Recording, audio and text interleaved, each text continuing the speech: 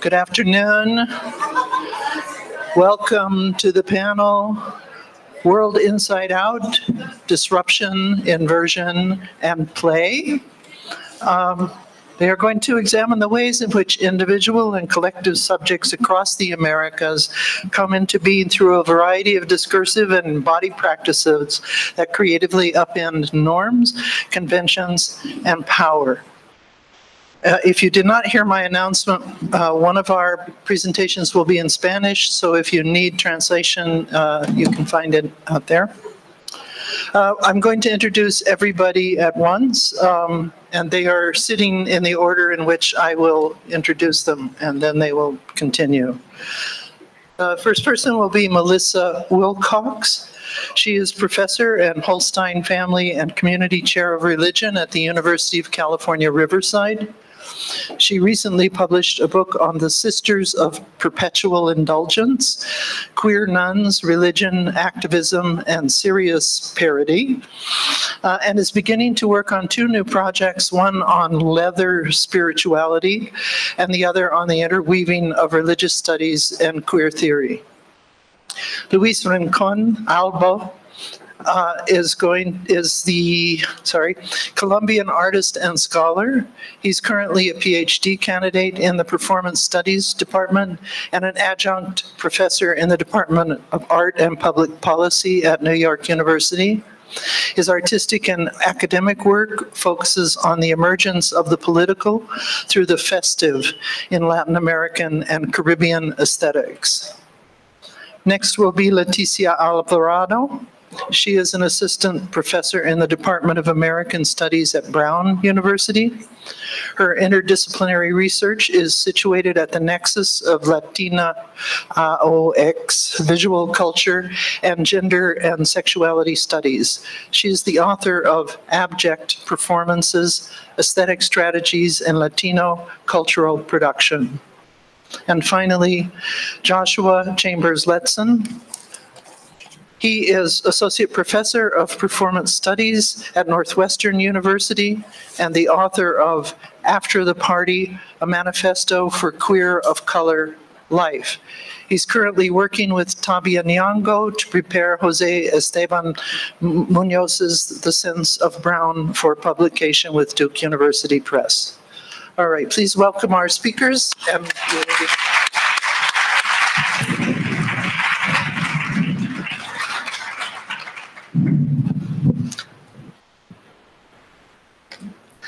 Trying to figure out how to get notes and a microphone in approximately the same place. Am I audible? Yes. Oh, you respond. You're so much better than my students. I want to open today with 4 vignettes as touchstones for my explorations of religion, queerness, disruption, and play.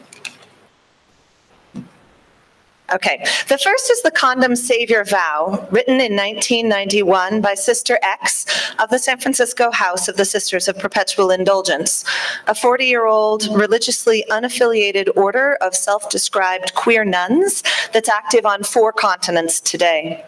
The vow is often associated with the gold condoms you see here in this picture.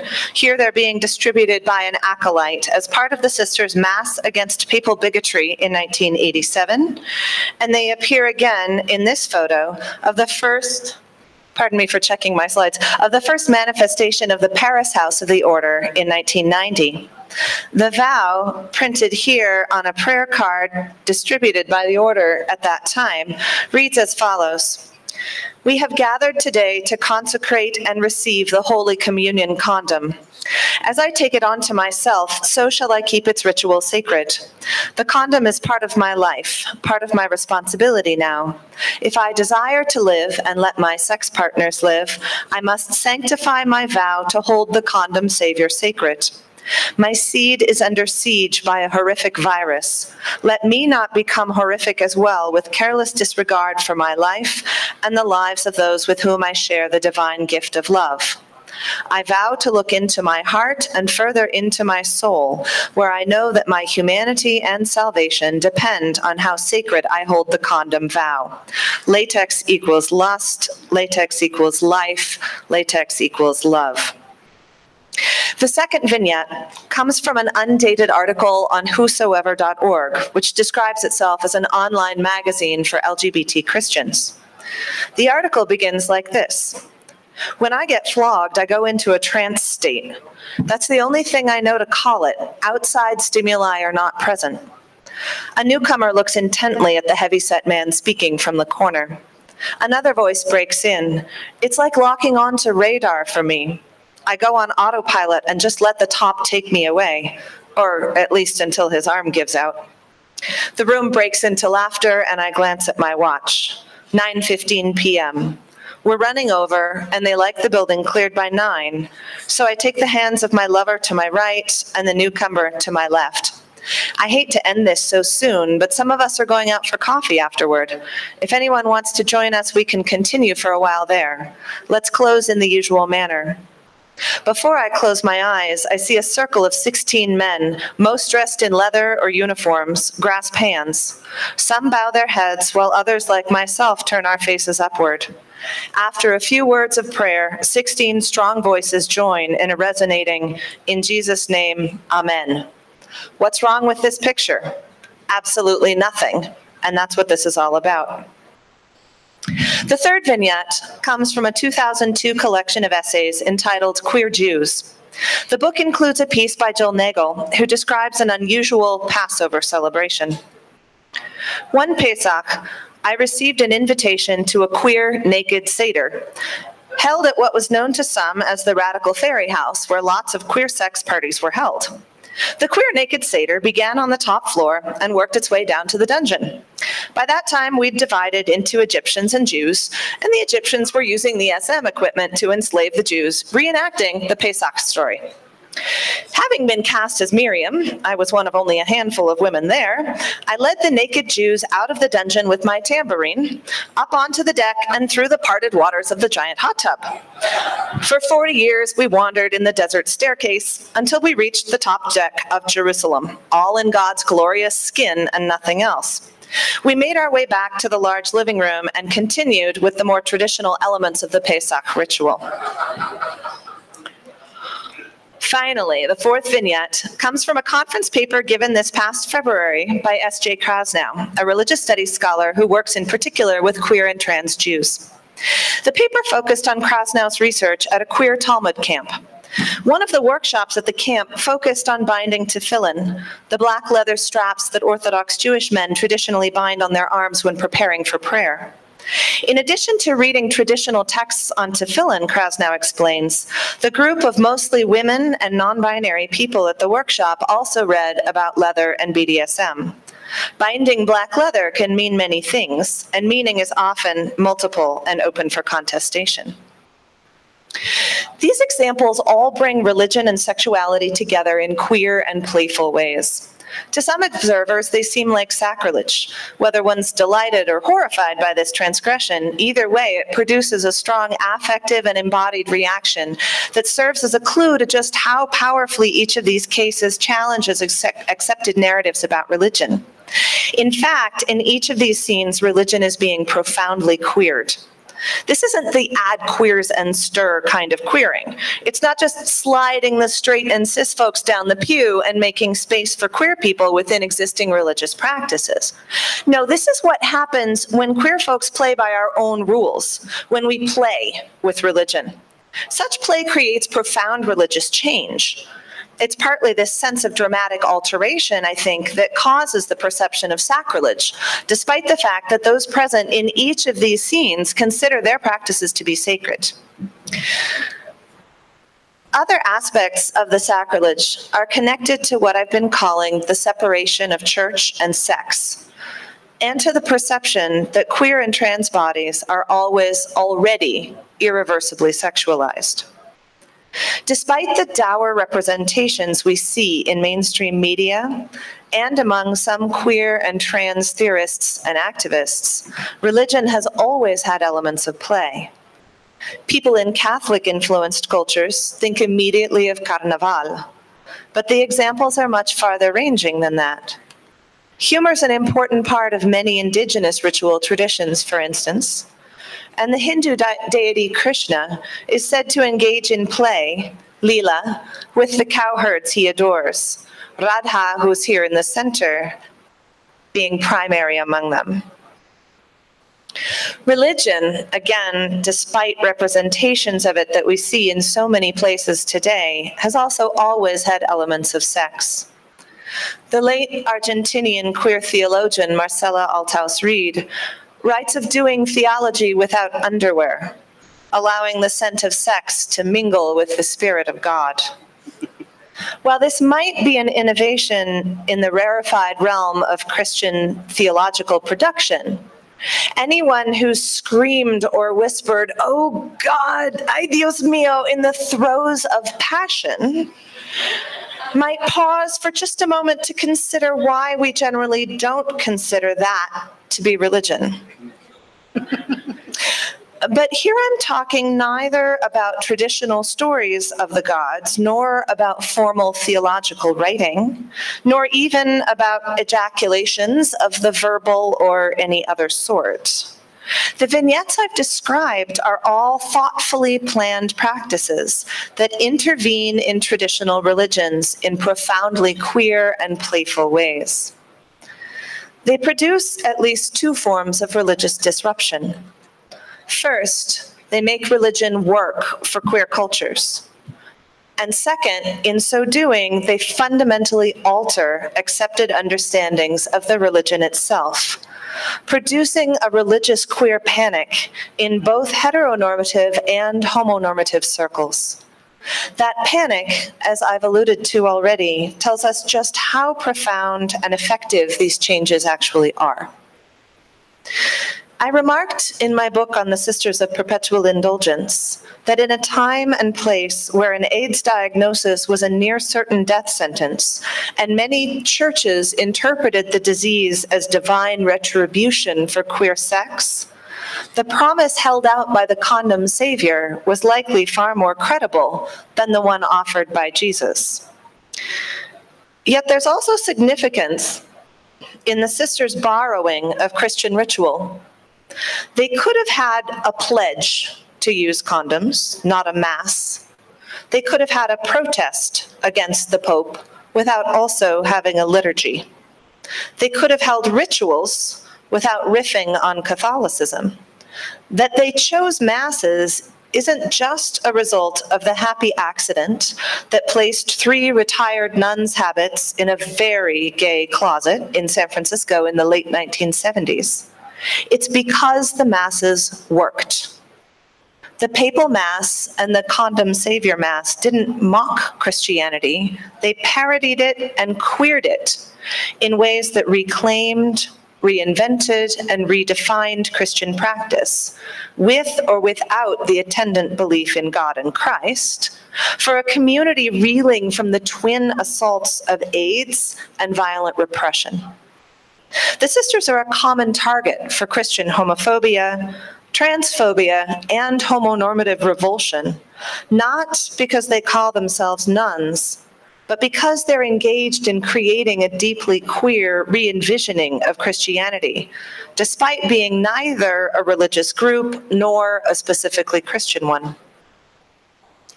Like the sisters, and these are not entirely separate groups either, Christian leathermen are also engaged not just in creating space for queer people within Christianity, but in creating a deeply queer Christianity through their practice, even when they're just meeting for discussion and prayer. One of the earliest spiritual organizations for queer and trans leatherfolk was the Defenders, which started in the early 1980s under the auspices of Dignity, a queer and trans Catholic organization. The Defenders describe their purpose in part as, quote, fostering an individual and collective integration of our spirituality and our sexuality. Practice has real effects in the world, as we all know. You can't pray together in leather and work for the integration of leather and Catholicism without changing both. Those who oppose and deride the Defenders and other groups like them know this at some level. By the same token, the Queer Naked Seder and the Tefillin workshop also changed Judaism. retaining far more of the traditional Seder than the sisters do of the traditional Mass. The participants in the Queer Naked Seder not only told the story of the Passover, they enacted it. They lived it out in ways that the participants in a more traditional Seder, even if they're using a queer, feminist, or otherwise progressive Haggadah, never do. But most people who hear about their innovations in the Seder can't get any farther than the sex. And since we have this odd and inaccurate idea that religion and sex can't be in the same space, focusing on the sex negates the religion. Even mentioning tefillin and BDSM-style bondage in the same breath causes raised eyebrows. Somehow sex has become frivolous and religion serious. Another reason why the two apparently can't go together. But if we acknowledge that religion, sex, and play have a long-standing relationship, they're a long-term trio, if you will, then we can refuse to dismiss these queer disruptions of religion while also being open to their playfulness. So what's happening with play here? To begin to answer that question, I think we also need to ask what exactly play means. In English, it has many different connotations. To play, for instance, is to have fun, to joke and be humorous, to be silly. It's also to engage in imagination. This is one of the few meanings of the term that the anthropologist Andre Drogers engages in his sometimes frustratingly limited work on religion and play. And play can be a form of abandon, of letting go of how things ought to be done, of disrupting the rules and the status quo. Queer religious play, then, including queer religiosexual play, intervenes in both sex and religion in many different ways. It focuses on the silly in religion, and as the sisters in particular remind us, and as this conference is premised on, play and humor are potent sources of protest and resistance. Queer religious play engages in imagination too, imagining otherwise, as Sean Crawley writes in Black Pentecostal Breath, and creating that which it imagines. Without imagination, there can be no change of any significance, but without play, there's also no enactment of that change. And queer religious play, perhaps especially queer religiosexual play, both engages in and produces abandon, acting back on the actors in the production of ecstasies, spaces out of place, literally other worlds, ekstasis. To play with something is also called in English toying with it. I've been toying with the role of play in queering religion, but the people I've been talking about are also toying with religion itself. Again, to say such a thing often invokes a sense of frivolity, and with that comes an implication of disrespect. But when religion turns deadly, killing queer and trans bodies, minds, hearts, and souls, shouldn't it be disrespected? So if religion becomes a toy in this sense within queer, religious, and religiosexual play, maybe religion is a sex toy. I'm playing again, but very much in Crawley's sense of imagining otherwise. Sex toys aren't only titillations for the prurient. Most often, they're tools for the production of ecstasy, sparks for the imagination, props that are integral to the success of a scene. Maybe religion is too. So because I'm reading a little bit more slowly, I have a section on play as failure that I'm going to skip. So I'm just going to say then briefly that it seems appropriate to close with this image from the cover of the Sisters' historic Safer Sex Guide called Play Fair. In this presentation on queer religiosexual play, I've been toying too, playing with the ideas of religion, queerness, sex, subversion, disruption, power, and change. These are all new ideas for me, so I had fun putting them together to bring to you, playing with them, and I look forward to your questions and provocations. Thank you.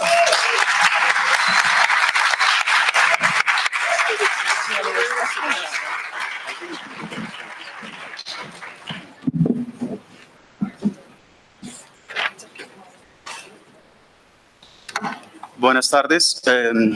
As it was announced, I'm going to read my presentation in Spanish. So I hope you got your translation. Carnaval, la reversible fiesta de los muertos, las muertas y las muertes. Voy a empezar con 3 citas de 3 canciones de carnaval de mi ciudad, Barranquilla, Colombia. Coroncoro se murió tu mae, déjala morir. Coroncoro se murió tu pae, déjala morir. Esa canción es de la niña Emilia y se titula Coroncoro. La segunda, no me maten, déjenme gozar. Mátenme si quieren después del carnaval, de Dolce y Gutiérrez. Y la última, mata tu toro, macaco. Macaco mata al toro, de Joe Arroyo, y la canción se titula Macaco. En febrero 25 de 1881, estallaron en la isla caribeña de Trinidad lo que se conoce hoy como las Cambulay Riots o revueltas de Cambulay, revueltas. Entre los años de 1881 y 1884, las revueltas de carnaval se diseminaron por la gran mayoría de los archipiélagos y el litoral caribe, en lo que para muchos marca un momento transicional entre el carnaval como una fiesta de claras raíces europeas, por un lado, y por el otro, una creciente apropiación por parte de las poblaciones negras, indígenas y criollas de una tradición que desde finales del medioevo gozaba de una ambigua valoración por parte de los mismos europeos. Narra el historiador John Cowley en su libro Carnival, Cambulay and Calypso, que el origen de la revuelta fue una serie de regulaciones y prohibiciones del carnaval debido al temor que existía por parte de las autoridades coloniales de la utilización de las fiestas para planear insurrecciones anticoloniales. Las organizaciones de carnaval, nombradas con el curioso nombre de Societies for the Purpose of Dancing and Innocent Amusement, sociedades con el propósito de la danza y el entretenimiento inocente, pero que secretamente se llamaban con nombres asociables a la organización militar, como convoys, regimientos, batallones, escuadrones, etcétera, solo contribuían a incendiar la imaginación paranoica de las autoridades coloniales. De este modo, las revueltas sirvieron como confirmación a sospechas originadas desde 1798, año en el cual el control de Trinidad pasó de España al Imperio Británico. Lo que las nuevas autoridades coloniales de entonces encontraron fue una mezcla extraña de prácticas festivas españolas, francesas, indígenas, arawak y africanas, mayoritariamente Congo, ya que debido a la revolución haitiana y a una cédula del rey de España, un gran número de dueños de plantaciones se trasladaron a Trinidad. Las sospechas sobre la laxitud del control sobre las actividades festivas ejercida por ambos españoles y franceses fueron confirmadas en 1805, cuando una supuesta conspiración fue descubierta. La prueba principal con la cual fueron condenadas 4 personas a ejecución, otras tantas a mutilación y muchas más a ser públicamente latigadas, fue una canción cantada el viernes de carnaval que decía: el pan que comemos es la carne del hombre blanco. El vino que tomamos es la sangre del hombre blanco. La española, recuerda a la española. Gran parte del esfuerzo de la investigación criminal se concentró en el desciframiento y traducción de la canción, que originalmente era cantada en creol, seguida por el espanto al encontrar no solo la reversión obvia del ritual cristiano de comer y beber la sangre y el cuerpo de Cristo, sino también la invitación festiva a asesinar a los blancos representantes del poder colonial. Lo que una perspectiva genealógica nos indica es que, en primera medida, el estudio del carnaval, dentro del contexto del archipiélago y litoral caribeños, tiene al menos 2 corrientes principales. Por un lado, la amenaza que la fiesta representaba y representa para el orden establecido significó la adopción de un enfoque criminológico en el cual el carnaval, con sus ruidosas y caóticas prácticas, operó la confirmación de la inclinación de estos pueblos por los llamados bajos fondos o la mala vida. Por el otro lado, pero complementando la labor de la criminología, los carnavales y sus desmanes fueron utilizados como confirmación de la pulsión primitiva de sus practicantes. Este es incluso el caso de Fernando Ortiz, importante estudioso del folclore cubano, cuyo estudio Los Negros Brujos, publicado originalmente a mediados del siglo XX, alaba la utilidad de los métodos criminológicos italianos para confirmar el nexo natural entre la vida negra, el crimen y el primitivismo. El nexo natural tiene que ver con la condena que se le hace a lo festivo, a ser expresión de un cierto primitivismo que subsecuentemente vino a servir como fundamento a la designación de lo folclórico en Latinoamérica en general y en el Caribe en particular. El carnaval, en este sentido, ha sido enmarcado como una experiencia de la reversión, que tiene su culmen en lo que podría denominarse como una condena absoluta a la reversibilidad. Esta condena se hace manifiestamente evidente en la forma como el carnaval es convertido en el epítome del folclore, un concepto que tiene un fuerte y profundo arraigo en Latinoamérica y el Caribe, pero que ha servido para hacer la reducción del carnaval a una pura pervivencia del pasado, que no tiene mucho que ver con lo moderno y mucho menos con lo futuro. En este momento iba a mostrar un video. Arreglamos los problemas técnicos y parece que voy a poder mostrar el video.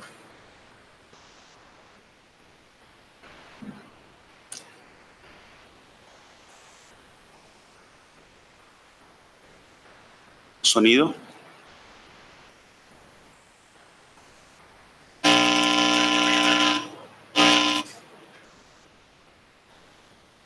Imagínense el ruido.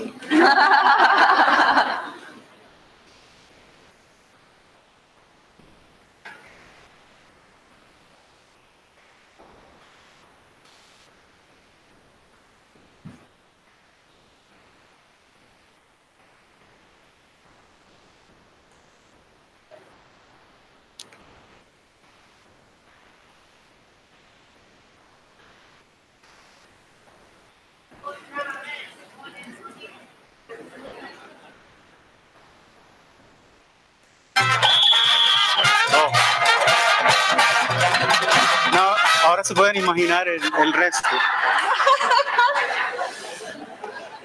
Conga irreversible.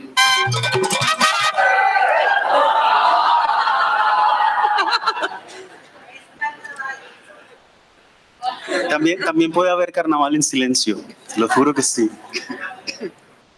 Conga Irreversible, un performance comisionado para la Bienal de La Habana de 2012, hace manifiesto algo que podríamos llamar irreversibilidad reversible. La danza de la conga habanera, una comparsa fuertemente asociada al carnaval cubano. I like that. Una comparsa fuertemente asociada al carnaval cubano es puesta a marchar en reversa.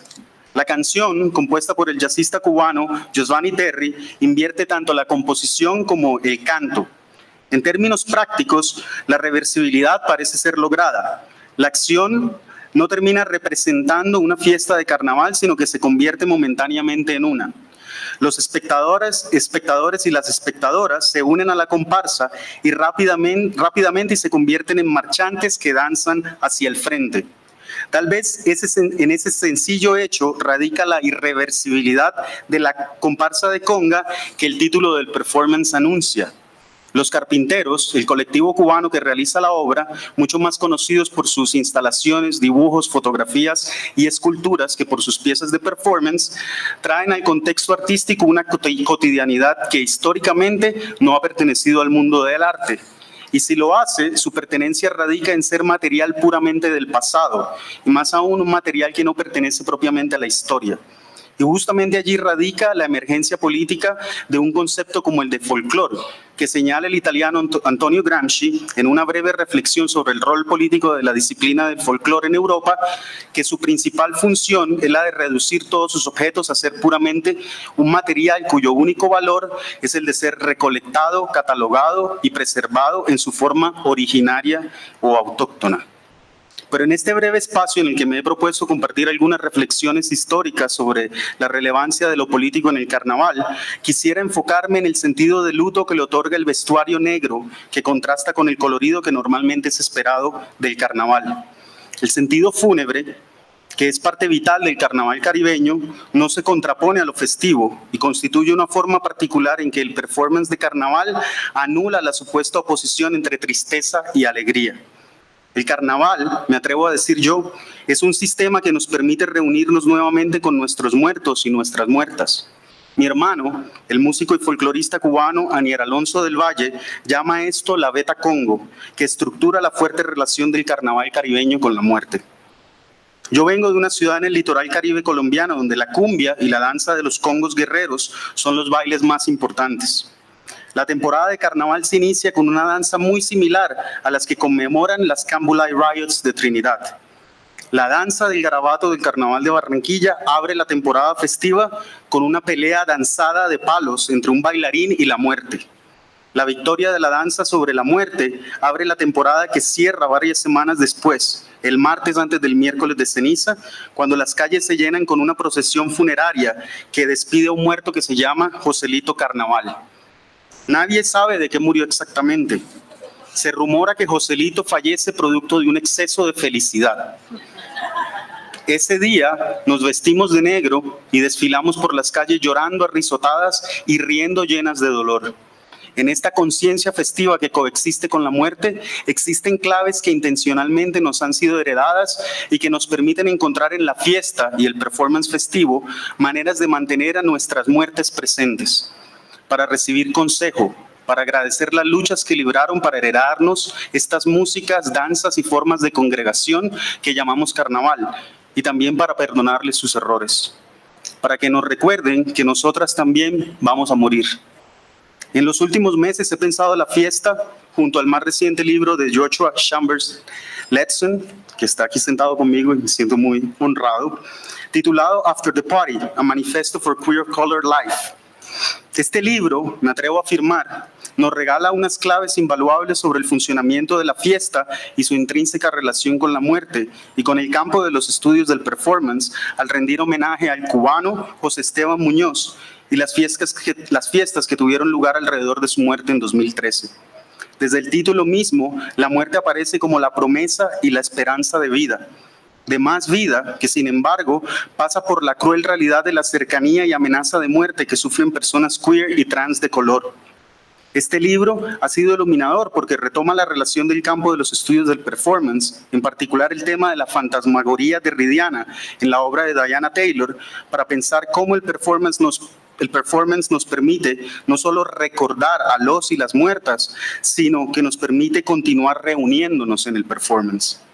Patricia Ariza, directora teatral y activista feminista colombiana, afirmó en una entrevista conducida por Leticia Robles Moreno en el Instituto Hemisférico en 2015 que una motivación importante en su proceso de crear fiestas conmemorativas en la plaza pública con mujeres víctimas del conflicto armado fue encontrar que en los periodos de mayor violencia en Colombia el número de fiestas populares se incrementaban. La fiesta, muy al contrario de lo que afirman quienes la reducen a una simple válvula de escape que permite la continuidad del status quo, se ha convertido en un sistema complejo que, más allá de permitirnos recordar o rememorar a los muertos y muertas, nos permite volver a reunirnos para seguir conspirando en el presente y no renunciar al horizonte del futuro que nos pertenece a todas y a todos, tanto los que nos consideramos vivos como los que ya no están entre nosotros, y las muchas muertes que faltan por acontecer en esta larga noche de más de 500 años. Gracias.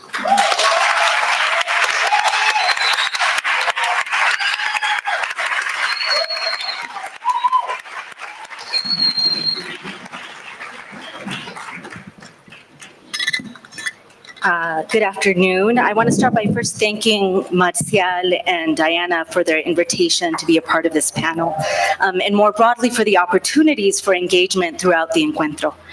Today, thinking specifically with the work of artist Sandra Ibarra, who is here, and this is not awkward at all.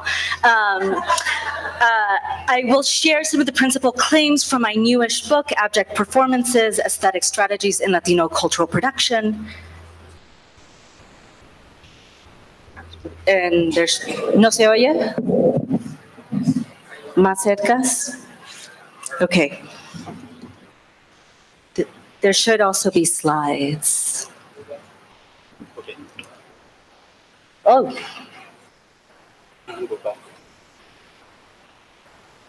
Can we put it in presentation mode?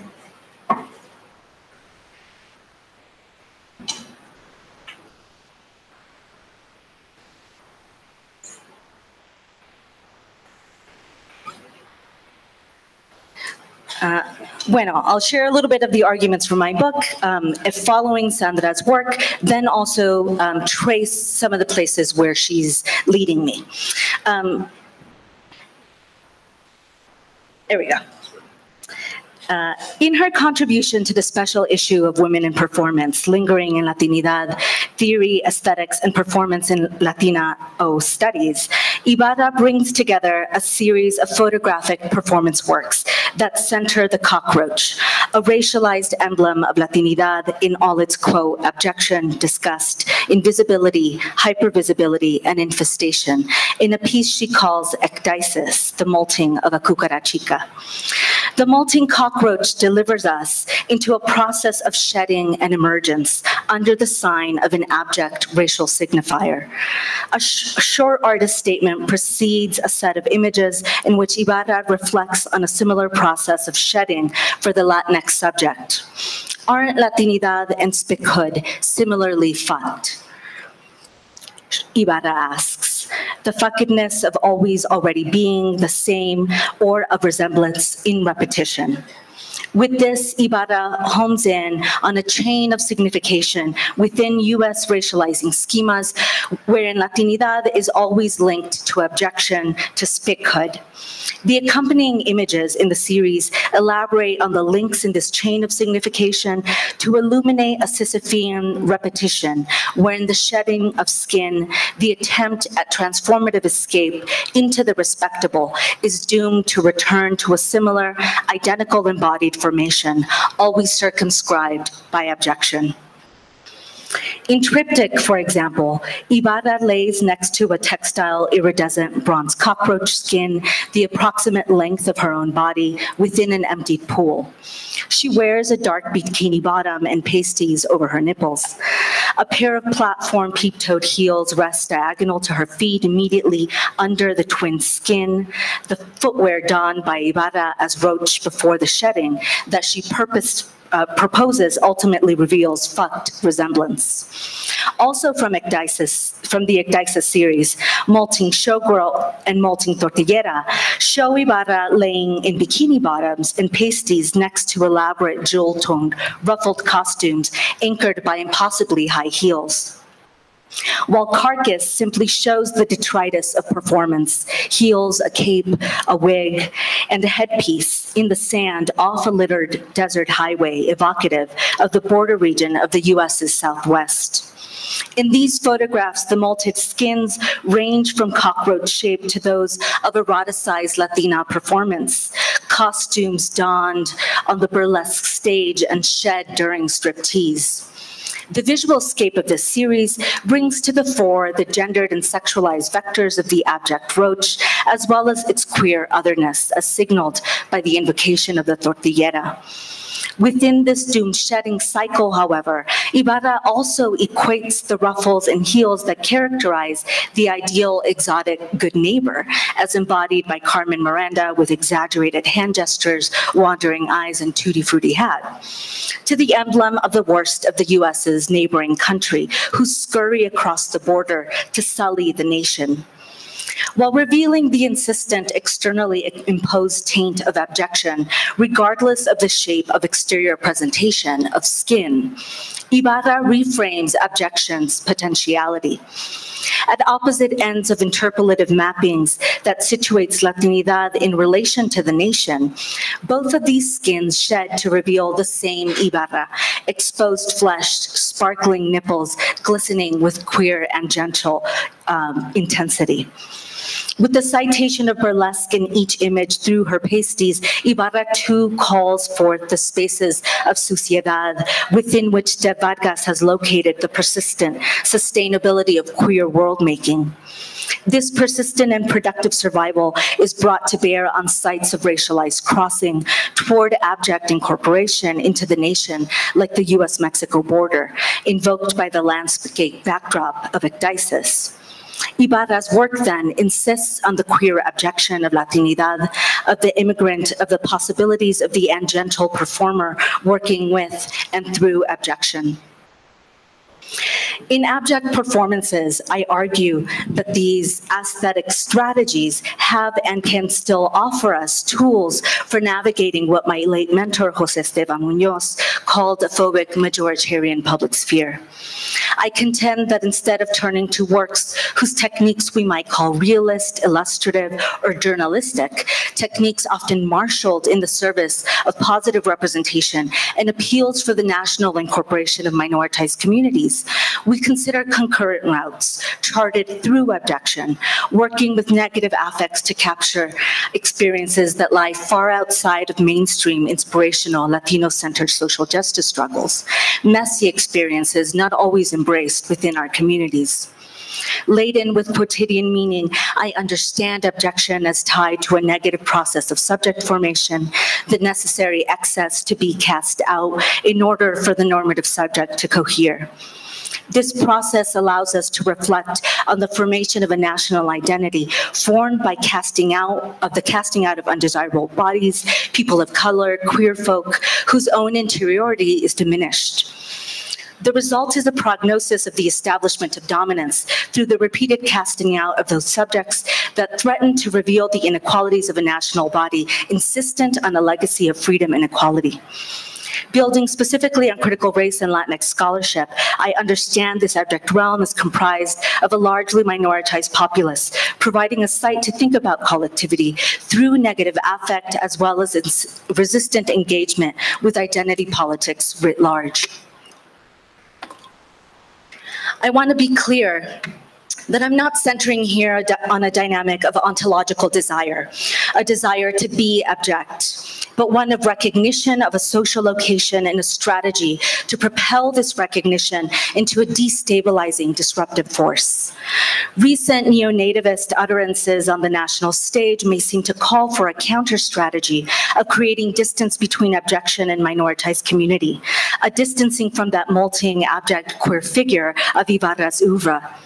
But conservative performances of racism only underscore what we in communities of color have long known about the structure of nationalist fervor in the US. It is within the politics of respectability and its seemingly successful dynamic of incorporation, a known route we might be tempted to fall back on, that I instead seek to parse out strategies for continued demands and expansion of what we understand as justice and freedom. Latinx abject performances like Ibarra's reveal abjection not as a resource for empowerment, fueled by a desire for normative inclusion, but as a resource geared toward an ungraspable alternative social organization, a not yet here, perhaps a world turned upside down, illuminated by the aesthetic. I close abject performances with an analysis of the unfinished collaborative performance Untitled Skins by Ibarra and Sofia Wang, which we can read as an expanded consideration of the molting cucarachica, now writhing, pulsing from within encased translucent synthetic cocoons. In this 25-minute work in progress, relational sociality is tethered to the bodies on display. The disquieting affects triggered by the performance pair's physicality, whose visual identitarian markers are obscured by the thin fabric within which they are encased, nonetheless signal a project mark by racialization, a sense of dark hair, gendered bodily figuration, the revelation of surnames in performance announcements, all invite us into the realm of the comparative or relational. The ultimate shedding of skin at the end of the performance reveals subjects, individual bodies that might be recognized along racial sightlines, but whose encasement activates productive, the less narratively clear affective binds.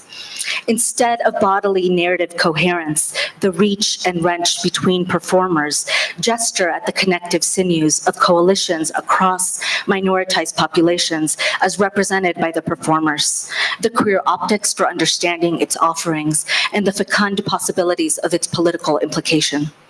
This incomplete forward-glancing project encourages a robust relational framework focused on what is shared by distinct racial formations, where those projects converged, are brought into harmonious intimacy, and where they repel violently.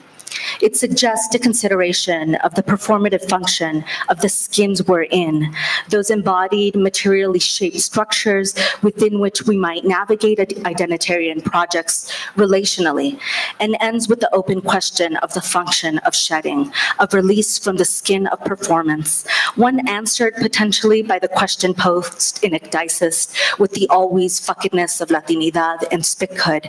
But this molt, this shedding, also offers a heuristic for relation and expanding the bounds of the discursively construed human.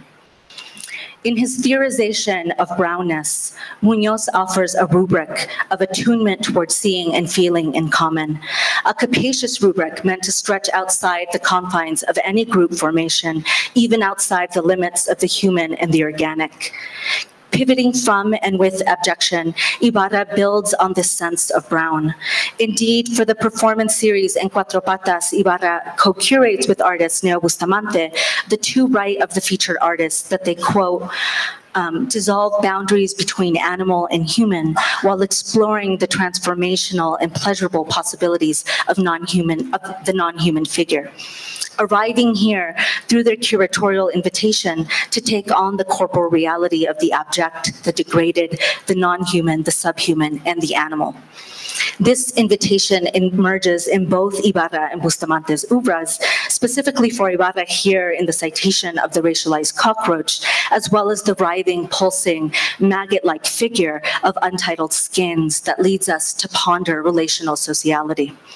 I want to close my comments today by very briefly elaborating on this invitation and sharing just a bit of where Ibarra is taking me. In a book I am currently calling Cut Horde Suture, Aesthetics and Relation, I pair the work of distinctly racialized contemporary artists to query the possibilities of contestation within supranational routes of art circulation. Oh, the slides, they're there.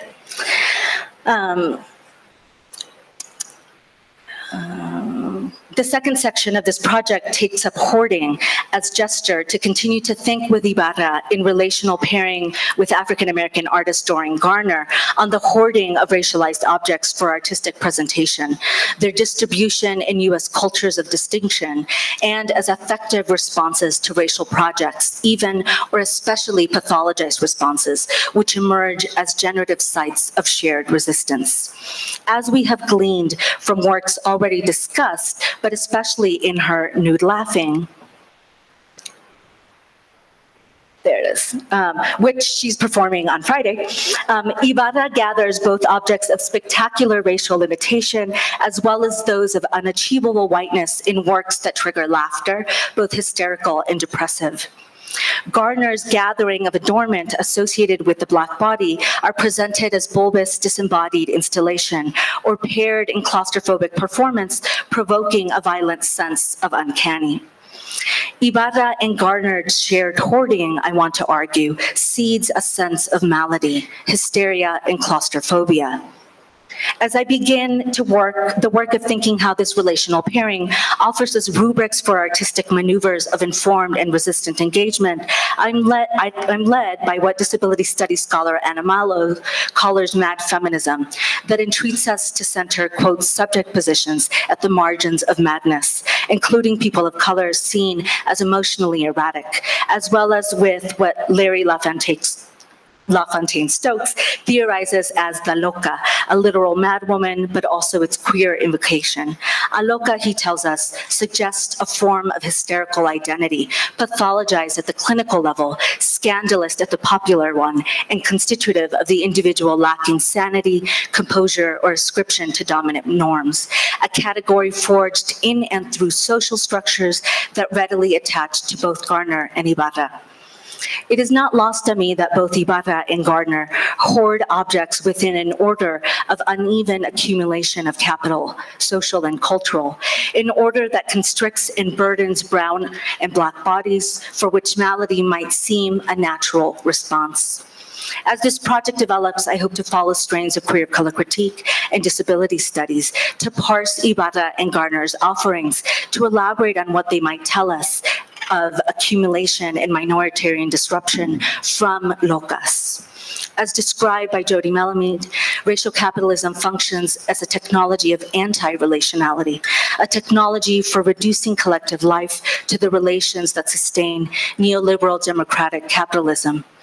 A relational consideration of Ibarra and Gardner's work, then, not only helps us to reflect on material accumulation across disparate registers of racial capitalism, but also offers us a countering technology within those global circuits of power unbeholden to the nation state that facilitate the exhibition of their work. Thank you.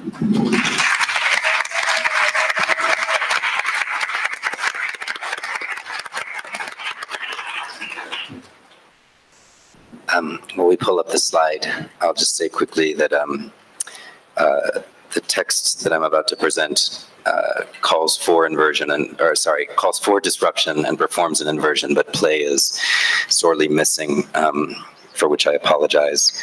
It's been a rough couple of months, and I think I lost my smile a little, but it'll come back. Okay. 1.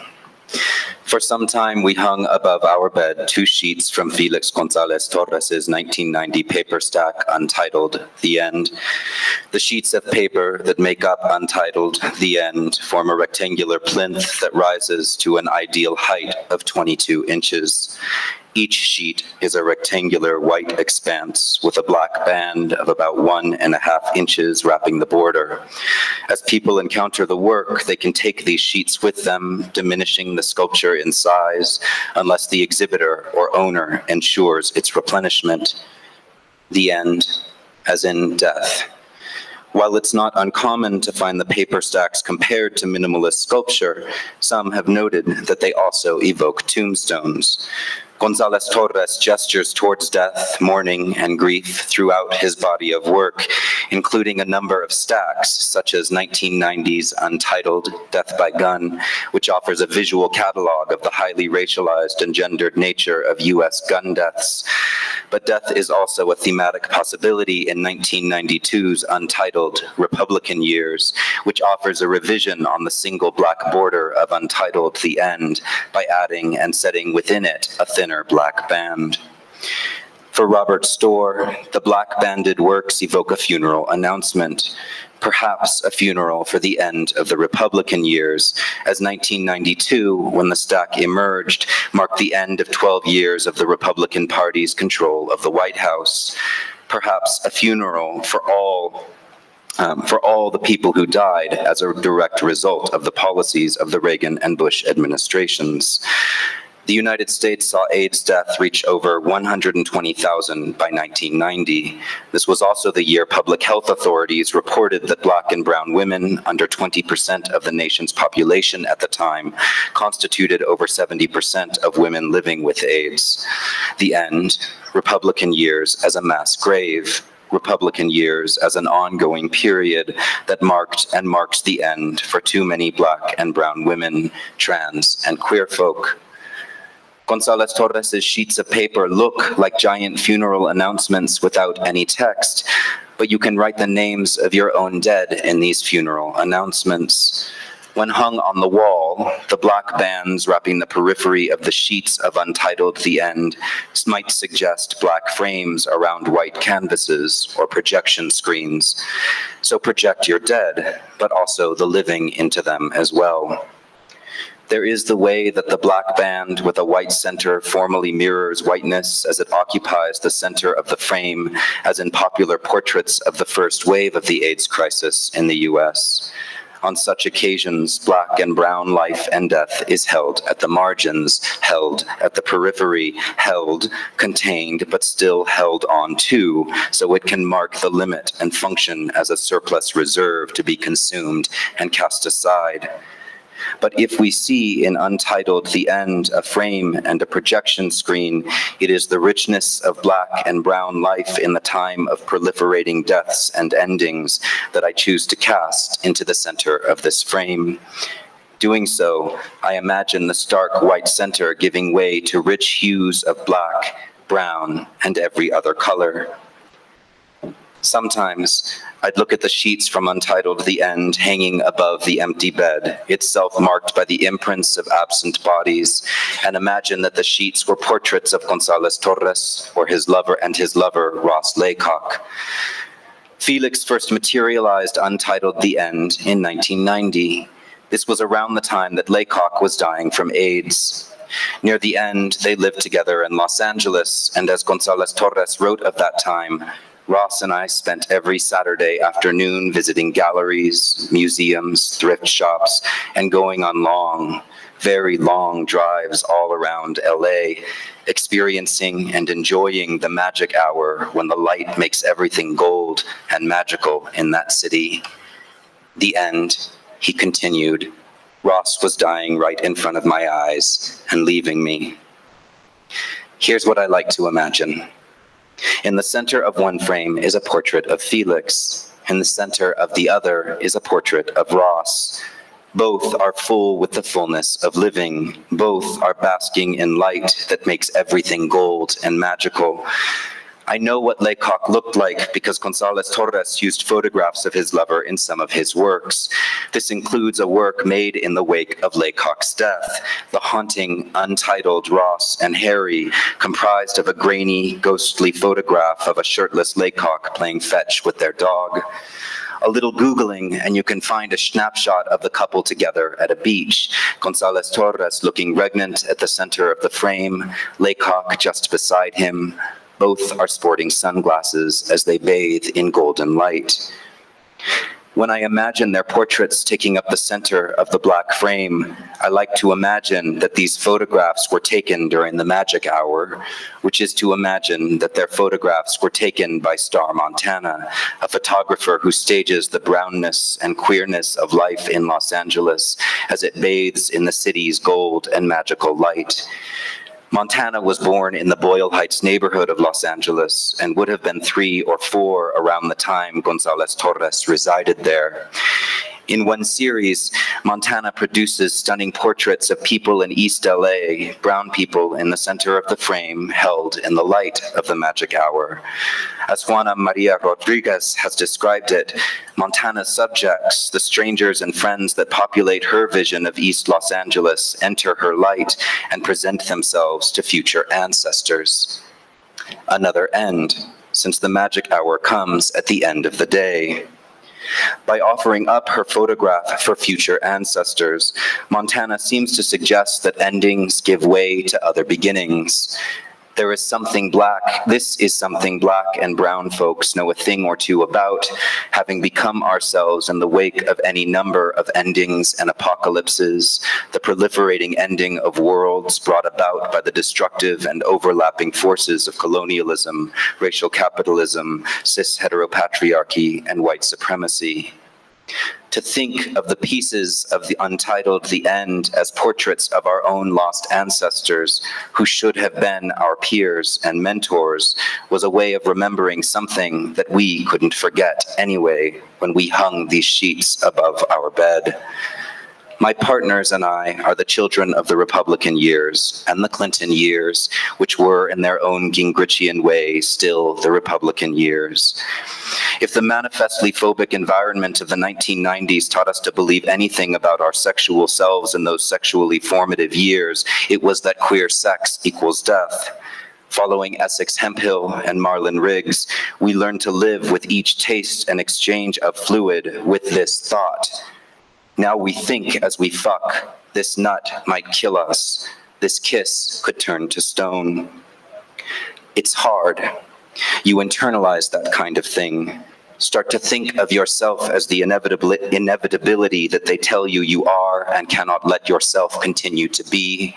Death, disease, racial and sexual monstrosity. It gets to be a lot. The pressure builds up and maybe you cut away to bleed the messiness out. Or maybe you come up with new ways of loathing yourself and of forgetting that you're doing other people's hating of you for them. Or maybe you try to follow the command issued by someone else's desire for you not to be. When the struggle is real, the death drive is realer. Under these circumstances, the bed and the sexual landscapes akin to it can be zones of powerful transgression, world-making, desire, danger, and self-denying shame all at once. The bed is a place where the pains and pleasures of brown, black, femme, and queer fleshiness get caught up in any number of ends and endings. The end, the vagina, the rectum, or some other terminal port of entry as a pathway to the grave, yes, but also towards the excesses and pleasures of being and of being with others. So we hang this reminder of someone else's end above the bed, and we think as we fuck, look, here we are living and loving instead of loathing. Here we are holding on to each other, but also holding on to those who aren't here anymore. Because when we think as we fuck, this nut might kill us, and that this kiss could turn to stone. And when we fuck under the sign of Felix and Ross, who aren't here anymore, in a queer kind of way, we are keeping in mind the ones whose ends we are living after. Keeping them in mind, which is to say, keeping some part of them alive and in our bodies as we think, as we fuck. Which is a queer mode of reproduction, if you think about it, a queer of color mode of reproduction. 2. If I am projecting queer, trans, femme, black, and brown life onto the sheets of paper hanging above the bed, I am also thinking of black feminist theorists working at the intersection of black, queer, and lesbian thought, such as Audre Lorde, Hortense Spillers, Sharon Patricia Holland, and Amber Musser, who have taught us about the ways in which the erotic becomes overdetermined by the effects of racialization, histories of racial objectification, and interlocking technologies of racial and sexual subjection. As Musser writes, some people circulate as highly charged affective objects while simultaneously being positioned outside of the parameters of normative sexuality and subjectivity. We see this acutely in the ways that Black women are positioned as the fleshy limit of theory. Within the orders of white supremacy, racial capitalism, colonialism, and cis heteropatriarchy, the sexualities of women of color, queers, and trans people of color are commonly understood to demarcate the limits of normative sexuality. They function as the aberrational limit against and through which white, patriarchal, and heteronormative genders and sexualities are defined as universal moral norms. Or such sexualities may be framed as a dead end, making the people who practice them contagiously dangerous subjects who are wrong insofar as we are a threat to the vitality of whiteness's purity complex. Queer, black, and brown practices of desiring, living differently, being otherwise, and being with are thus detained at the margins, defining whiteness. So linger on the black band that wraps the limit of the black banded works, and linger on the color black. Untitled The End is accompanied by instructions for the owner or exhibiting party on how to materialize the piece. In the manifestation guidelines supplied to the Museum of Contemporary Art by the Felix Gonzalez Torres Foundation, the museum owns this particular piece, it is specified that the ink used for the work's original manifestation was Pantone Extra Black U. Isn't blackness, as well as brownness and queerness, always already conceived of as a sort of extra? One might think here of Glenn Ligon following Zora Neale Hurston as he fills a white canvas with a blackening abstraction of the thought, I feel most colored when I am thrown against a sharp white background. A similar tension between black and white surfaces connects Untitled The End and Untitled Republican Years. But where Ligon's repetition of Hurston's phrase suggests, as Huey Copeland notes, the way in which projective investments in racial filiation tend to cloud African-American voices, the starkly segregated black-white dynamics of Untitled Republican Years and Untitled The End depict an order in which filiation is altogether impossible. Black is divided from white and held at the periphery. Blackness at and as the limit. The end. An ongoing apocalypse in which blackness is held at the margin and periphery by a sharp white center that defines its purity by means of this marginalizing effect. A sharp white center that secures its claim to power by means of this delimitation, detention, and peripheralization of blackness. To describe the Republican years as the end is to gesture to the mounting piles of wreckage, illustrating those years' ongoing impact on Black and brown life, the AIDS crisis and its disproportionate effects, mass incarceration, the dismantling of public assistance, the ongoing redistribution of wealth upwards alongside ongoing military expansion, both in and out of the nation's violently policed borders. I'm only naming a few. But also the end, as in, this is over.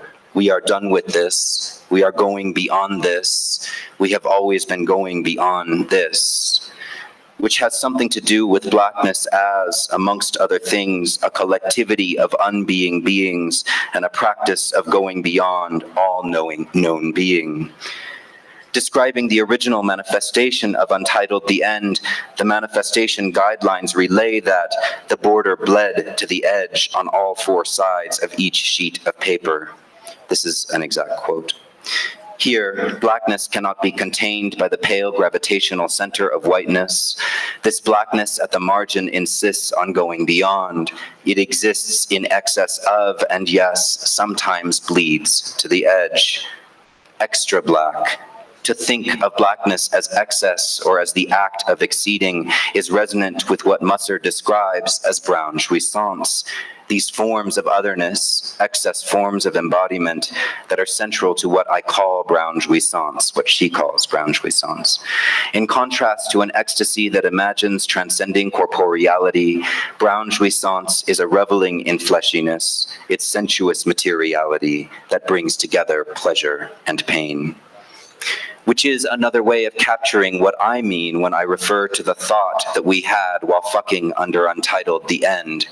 The end of Felix, of Ross, of Marlon and Essex, of the more than 319, 8,000 people who were dead from AIDS in the US by the time it took González Torres from us on January 6th, 1996. But also fucking after the end. 3. Imagine if all the people living after that particular and ongoing ending were to gather in front of Untitled The End and project into it the images of the people they were missing and yet to miss. Imagine how quickly that white space would become full with the figures of people whose stories and bodies have been held at the periphery and delimited at the margin. How quickly the space would become dense with black, brown, and other color-rich tones to paint a million different portraits of other ways of being together while reveling in fleshiness, its sensuous materiality that brings together pleasure and pain. Imagine that these projected figures would exceed and bleed past the limits of the frame, densely populating the stark white center to open up the potential for something new to emerge. This potential would emerge through a transformation of the space so radical that we might lose all sense of and need for a center or margin in the first or final place. But imagine also that all of this could happen in a fashion that did not at the same time cloud into abstraction femme, trans, queer, black and brown voices, bodies, and lives. Imagine that each projected figure or combination of figures might hold on to all of their singularity and particularity. What if they were remembered as they were and as they wanted to be at the same time? And what if they could still be in relation to the incommensurable plurality of any number of commons through which they moved? The brown commons, the black commons, the queer of color commons, the commons of black feminism and of women of color feminisms, the upon, over, and under commons. Imagine then a being singular plural of femme, trans, queer, black, and brown life that is full with generative surplus, excess, and extra. A being singular plural that is tangled together and apart in fleshy embrace, transforming the bounded white rectangular expanse into an endless, shimmering and opaque surface that is apparent but not transparent, grasping but ungraspable, knowing but not knowable, enriched with all the yearning of, for, and in the new. Imagine what that would look and feel like, and then wonder that it is not. For the end, a beginning waiting for its title. Thank you.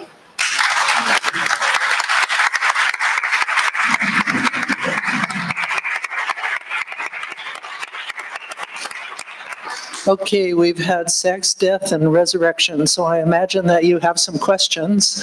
I don't know if there's a microphone out among people. Okay, wonderful. We have some time for questions.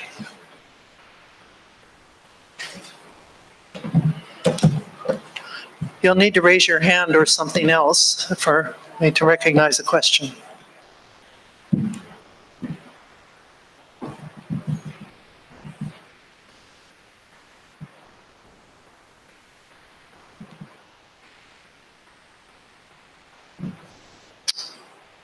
Yes, on the aisle up here.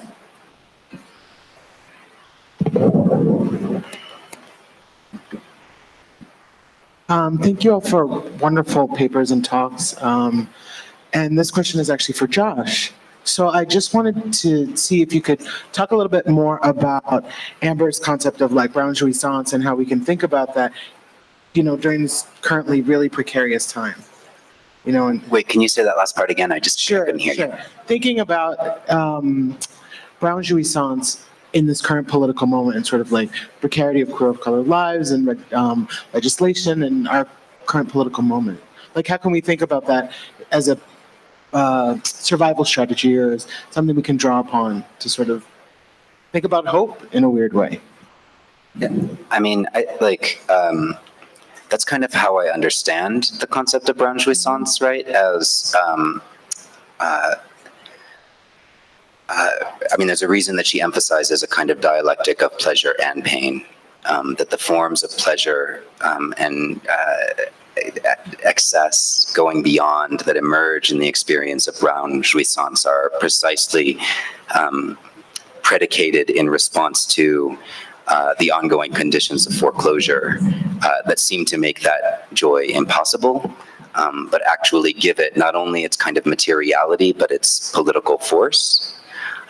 Which is why I think, you know, in this moment, but also this moment has always been a terrible moment, right? Like, I don't want to emphasize the present as particularly terrible because, you know, like the depopulation of the west coast of Africa was a particularly apocalyptic moment. You know, colonization in all of its various ugly forms were a particular terrible moment, right?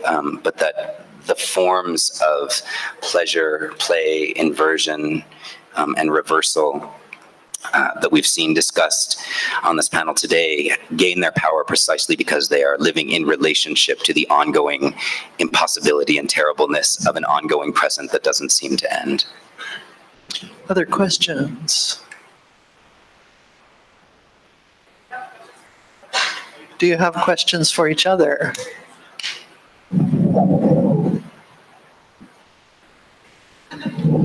Such profundity.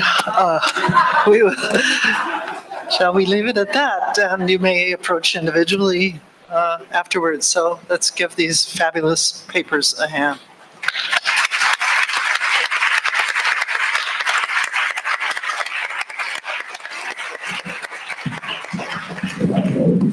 Do you know Cynthia Burchell's book on Mary Magdalene? What's the last name? Reading group. You know the gospel. Just recently, my office. Timothy, they're not. Yeah, all the Gnostic. Yeah, they're close.